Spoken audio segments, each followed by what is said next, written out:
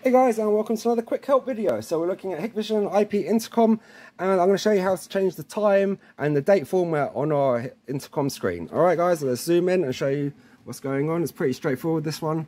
So as you see here, we've got the date format as year, then the month and the day. Now in the good old UK, we like it the other way around. It's the day, then the month and the year. That makes sense to me. And let's go show you how to do that. It's pretty straightforward. Go click on settings.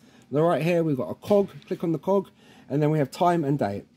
So here you could change the format. Okay, so I'm going to go day, month, year, and you can change it from 12 and 24-hour time. I'm going to leave it on 24-hour, and here you could just change the time. Okay, so and the year and the month and everything like that. So let's just make it 5:30. Oh, home time. That sounds good to me.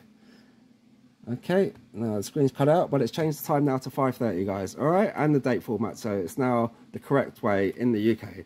So that's how you change the time and date format, guys. Thanks for watching, and we've got plenty of videos on this setup here if you're interested. Just check out the links below, and thanks for watching. Catch you on another one. Cheers, bye bye.